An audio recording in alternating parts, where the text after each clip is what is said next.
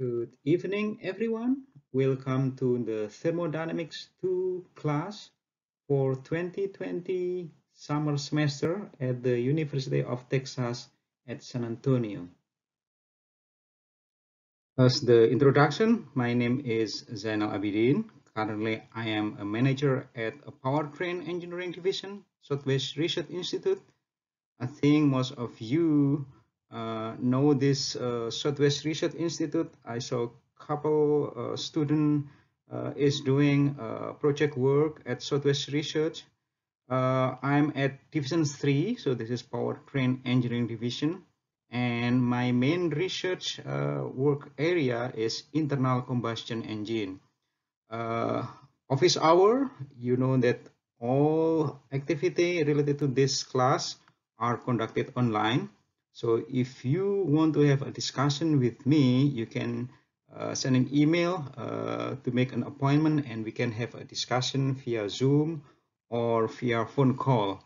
And this is my email address.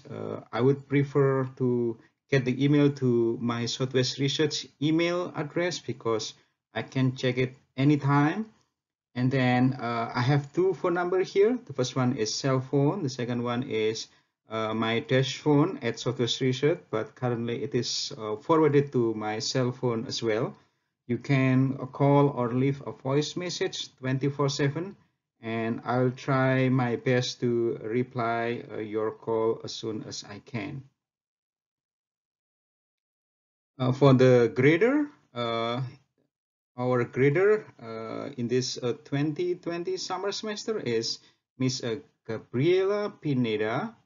So it is her email address, and the current plan is to have office hours every Wednesday from 6 to 7 p.m.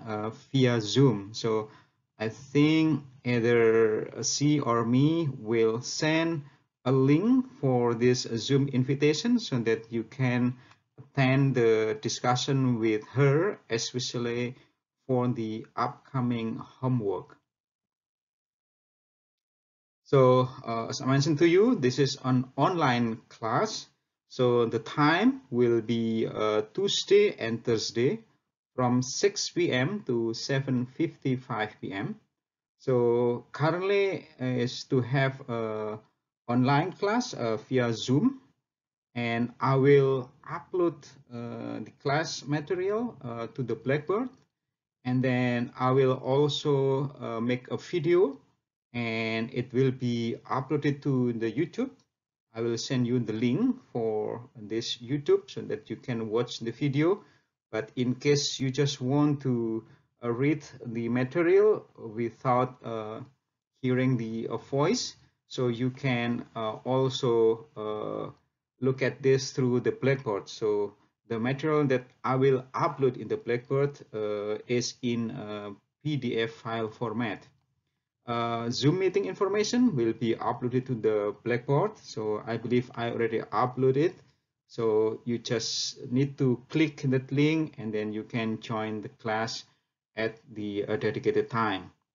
So this is my request. When you join the Zoom meeting, please write your full name so that I know that you joined the meeting. And although for sure in my class I won't give any point for the attendance, but I encourage you to regularly attend this class and give me a hard question, and I will try my best to answer it.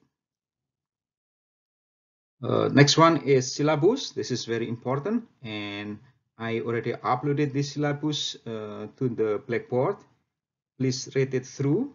So in this syllabus, you will find the topic that we will cover up to the exam rule, exam grading, and then homework rule, homework policy, and then also you'll find the penalty for scholastic dishonesty. And then also how can you pass this class with a good point. So you can find all of this in the syllabus. If you have any question, let me know. Next one is iClicker. So in this class, I will use iClicker for polling and then quiz and attendance. Once again, although I won't give any point for the attendance, I encourage you to attend this class regularly and be active and give me a question, and I will do my best to answer your question. And then because this class is conducted online and you can attend this class from any place you live, so I believe you need to use iClicker type ref. Okay, so you need to go to this website and then register this class, and the name of this class is ME4293 Thermodynamics II Summer 2020. And then you need to enter your UTSA ID. So this is ABC123 as the student ID as well as the password. And then for the grading in the pooling, this is what you will have. So if you attend the polling and then you have a correct response, then you will get 2 points. And then if you join the polling and your answer is not correct, then you will get only 1 point. So the total point per question for polling will be 3.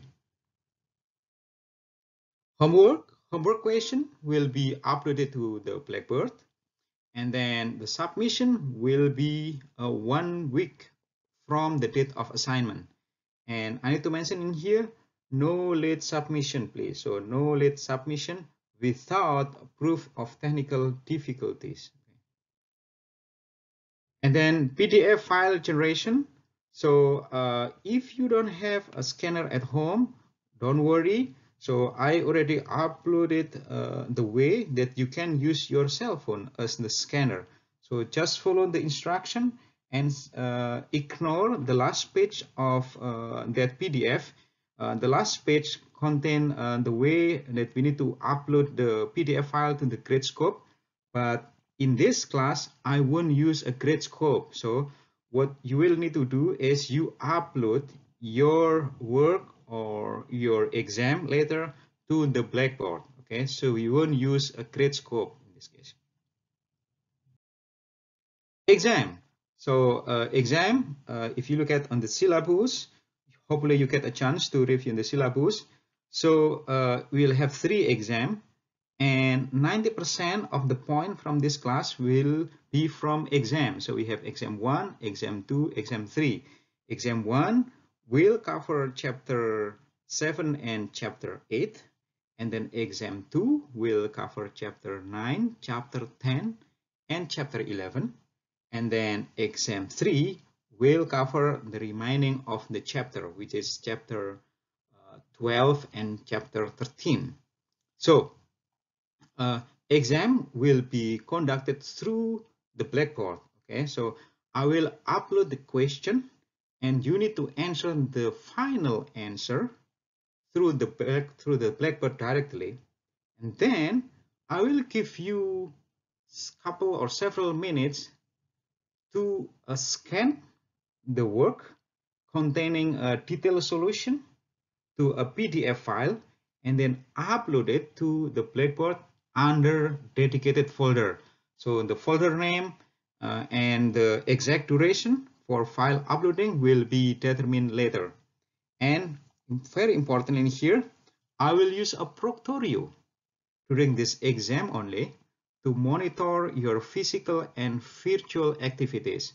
And I already uploaded the PDF regarding this Proctorio along with the privacy and so on, so that you don't need to worry about this monitoring. So read it through. If you have any question, you let me know. So with this Proctorio, you don't need to turn on the camera during the exam. Proctorio will be the proctor for this exam. And this one is not a software. This is only an extension to the Google Chrome. So you just need to turn on this extension during the exam only. Okay, and you can find out more information in the website.